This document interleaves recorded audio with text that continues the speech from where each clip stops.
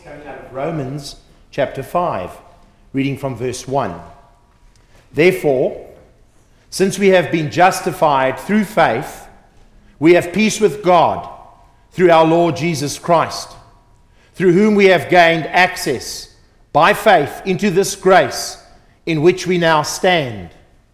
And we rejoice in the hope of the glory of God.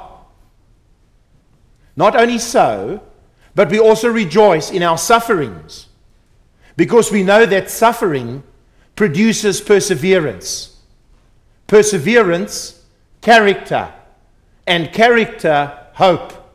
And hope does not disappoint us, because God has poured out His love into our hearts by the Holy Spirit, whom He has given us. You see, at just the right time, when we were still powerless, Christ died for the ungodly. Very rarely will anyone die for a righteous man, though for a good man, someone might possibly dare to die. But God demonstrates His own love for us in this: while we were still sinners, Christ died for us. This is the word of the Lord. Thanks be to God. Lord,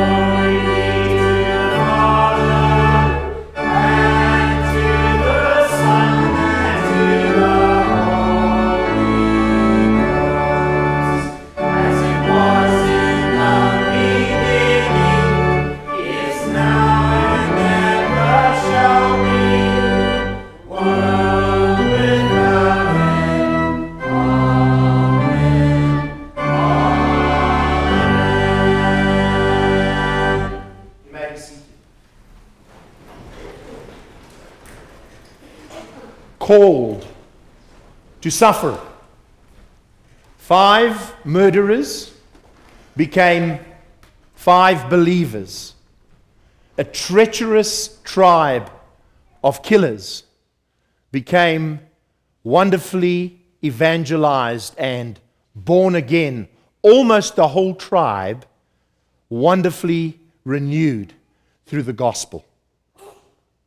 A couple of weeks ago, I shared the story of the Auca Indians and how 5 young missionaries left other possibilities and decided to go to Ecuador and evangelize this lost, unreached people group, a frightening people group. Even contract workers didn't want to work in the area because they would kill anybody that was within range. And finally, when they had made contact and met with the Aucas, they thought the breakthrough had come, but unbeknownst to them, there was a plot underway, and 3 women appeared on the beach, and the missionaries went to meet them, and behind them were the men, armed with spears, and all 5 missionaries were slain back in 1956. 10 years before the missionaries got there, one of the women from the Auca tribe fled. Because if you were a part of that tribe, your life expectancy was very short. They would literally kill you for any reason. They killed each other, and they killed anybody that they met along the way. It was a tribe filled with violence and hatred and bloodshed. You know, the Bible says that when Cain killed Abel, that the blood of Abel cried out to God. Well, I can only imagine the cry that came from that tribe, because all of them were directly affected by murder, and murder was happening on a daily basis. This one fled, and she was met 10 years earlier by a Christian. In fact, one of the missionaries who would go 10 years later was a brother to the sister that met that one woman who left. And she ended up bringing that Auca woman to America, and finally got her involved with the Wycliffe Bible translators, and they started learning the language. They started finding ways to communicate. And those who went 10 years later had very little insight into the language or the customs, but they had a few words, a couple of thoughts, and they made contact. And then all 5 were slain. 5 missionaries killed at once. An incredible loss. In fact, Betty Elliott, the wife of Jim Elliott, had forsaken so many of her dreams to give answer to the call that God had given her. And she went with her husband to Ecuador, and there she lost her husband. I can only imagine the pain, the grief, the loss of her future, because they had planned to have children. But Betty didn't leave. Betty decided, as she prayed and sought God's face, that the purpose of God was still alive and well. And so Betty stayed, trying to reach out to the tribal folk, including the Aucas. A year later, 2 women fled, 2 Auca women, to a nearby village, and Betty heard about it. And you know what she did? She immediately packed a bag and she went to the village, and she made contact with those 2 women. And she started sharing, in the best way she could, the love of God. And she invited them to come back to the mission. How does somebody do that? Unknown to her, these 2 were 2 of the 3 women that showed up on the beach when the 5 missionaries were there. They were a part of the ruse, the deception plan. Well, as Betty loved on them and started getting to know the language, they started understanding more and more of the gospel. And when they were there a couple of weeks, that one who had left 10 years earlier came back with the missionary who had taken her back to the States. And now there was much more communication, much more understanding as they started cheering together. And they weren't there just a couple of months when those 2 women decided they wanted to go back to the Auca tribe. And the one who had come back now, almost 12 years, separated from the tribe, said, "I'll go with you." So these 3 women with 3 puppies went back into the jungle to go make contact with the tribe. And they wondered if they'd come back alive. Well, just a few weeks later, Betty heard an Auca voice singing, "Jesus loves me, this I know." The 3 women had returned with 7 other women from the Auca tribe who had received Christ as a result of the testimony of those 3 women who had returned to the village. And within a year, Betty was invited to go and join the Auca tribe. And the missionary who had taken that first tribal woman to America, she was invited with her daughter, a 3-year-old. 2 women with a 3-year-old went back to join the Auca tribe. And through the ministry of Christ, that treacherous tribe changed their entire culture, their entire belief system. Almost to a person, they were impacted by the gospel.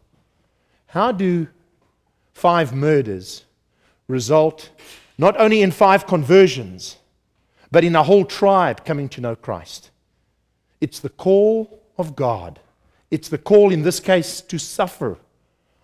I can only imagine what kind of suffering Betty went through when she discovered that her husband that she loved so dearly was dead, when her future in some way had ended, when the whole mission had aborted. In fact, many people thought they should pack and leave. But the call of God was deep enough and strong enough to take Betty into a future that was unknown, but still full of promise.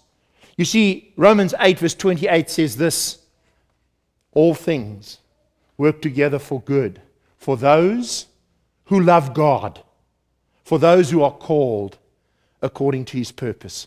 Jim was there because of the call of God. Betty was there because of the call of God. Betty stayed because there was a call on her life, not just a tragedy that had happened as a result of their obedience to follow God. And that call used Betty to reach into the hearts of those women, who reached into the hearts of those tribal folk. And you know what? The 5 murderers who had killed the 5 missionaries, all of them came to saving faith. How does that happen? It happens because there's a God who can take what is unfathomable, what is unfair, what is crazy in many ways. Why would they kill people who were trying to be good to them, who were trying to be nice? Well, there were rumors among them that there was something sinister going to happen with these 5 missionaries, and they decided they've got to go. And so the first chance they had, they murdered them. But God took their bloodshed and turned it into redemption. And the truth is, as we study the scriptures, we will find that pattern repeated again and again. I think Paul is exactly right this morning that the sufferings that come upon your life and mine are not incidental. In God's hands, they are sufferings that make perseverance, that make resolve, that make our lives more focused, that give us greater clarity. I believe as Betty prayed and sought God's face, the call and the vision became clearer still, even in the midst of the great loss of the love of her life. God can take our sorrows and our sufferings and build strength into our lives, perseverance. And out of that comes character, and not just any old character, but the very character of Christ, the kind of courage that Christ had, the kind of determination that Christ had, the kind of love that Christ had. It's not from this world. It's beyond us. There is a very natural tendency in us that if we're hurt, we want to hurt. It's only the grace of God that can take the hurt in our hearts and heal it and replace it with His love. And that's what Paul says. The love of God has been poured into our hearts by the Holy Spirit. Yesterday I was out in the garden. I love to garden, I love to grow things, and I was shocked. I'd watered all my pot plants on Wednesday. Saturday morning, they were all wilted already. This hot 100, 102, 105 degree weather with the wind, it's just murder on pot plants. So I got the garden hose and I was out there watering all of those plants so that they could once again hydrate. And 2 or 3 hours later, guess what? The flowers were plump again. All of the leaves were full. And I said, yep, they needed that drink. And then I thought about this scripture.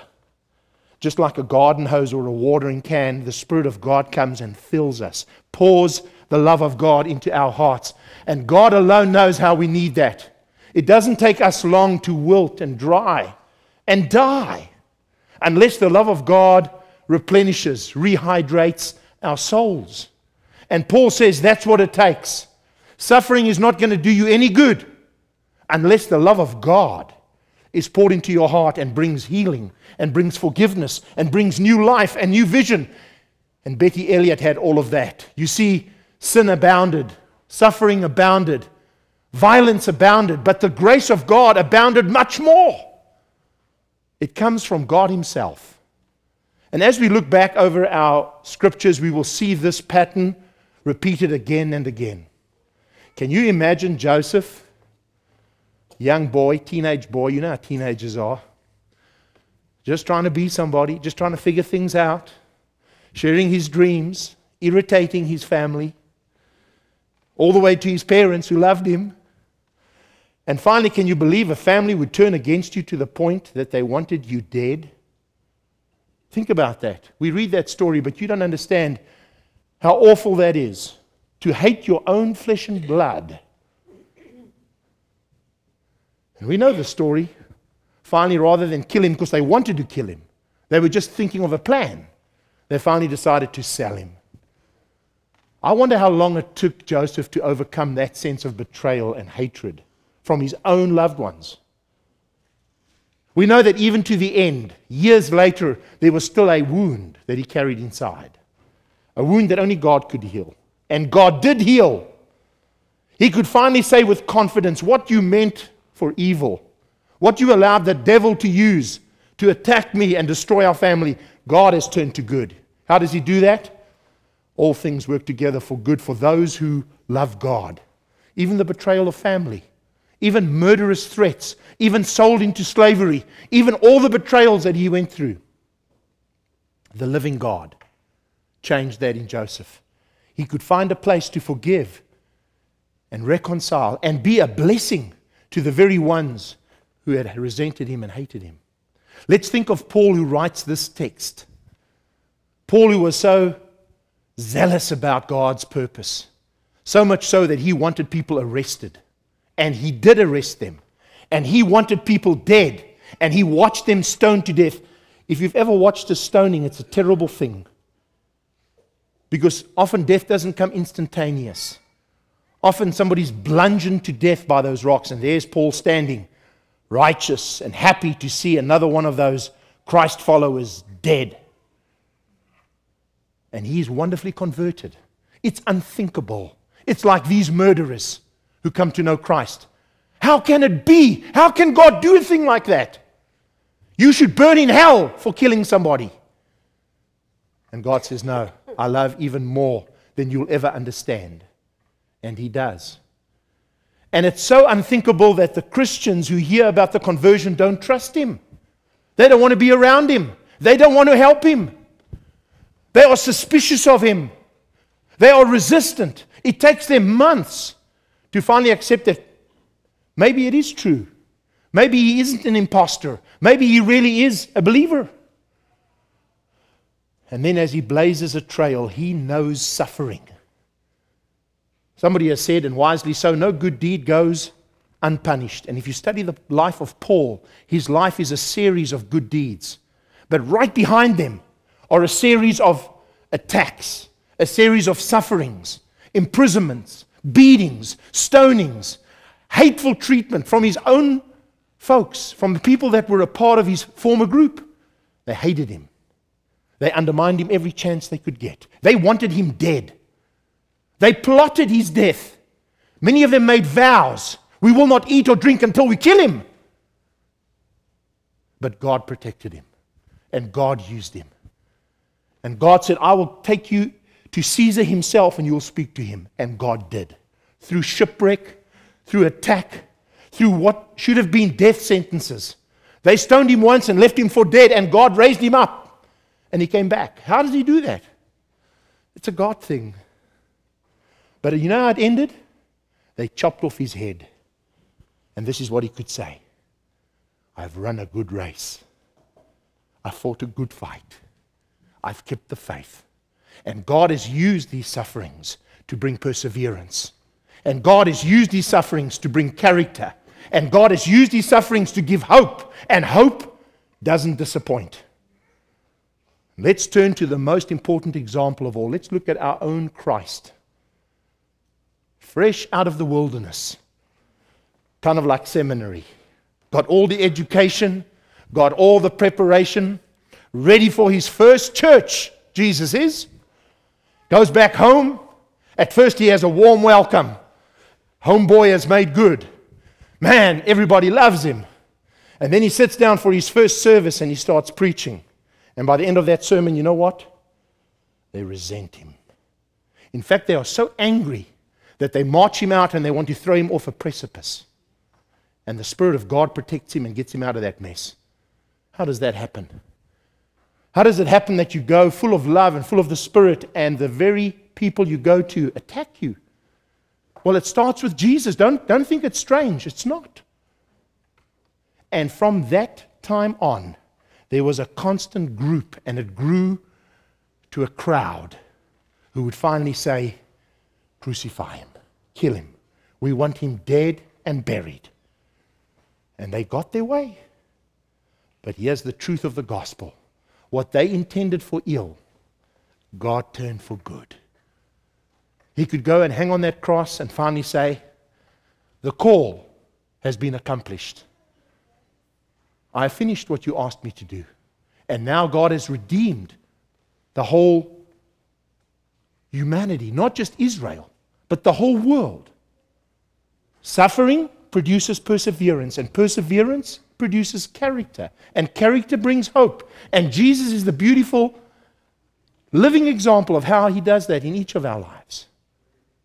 And Betty Elliott is a modern-day example of how God takes the unthinkable. Injury that was inflicted upon her and her family for no good reason. But God took that injury. And out of that he birthed love. And out of that he brought the gospel. And out of the gospel he brought new life. And out of new life he changed an entire tribe. Called to suffering. And the truth is, believers, each one of us is called by God to follow in a similar way. Whatever it is we're facing, a failed marriage, a wayward child, a job that hasn't worked out, a sickness that has come upon us, whatever that suffering may be, in the midst of what is going on, God is saying, I am with you. As I was with Joseph, as I was with Paul, as I was with Christ himself, as I was with Betty Elliott. I am with you.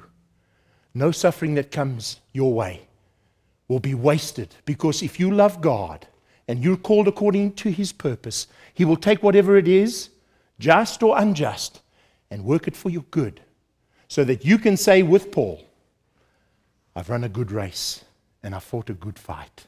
And now is laid up for me a crown of righteousness, but not just for me, but for all who love Christ's appearing.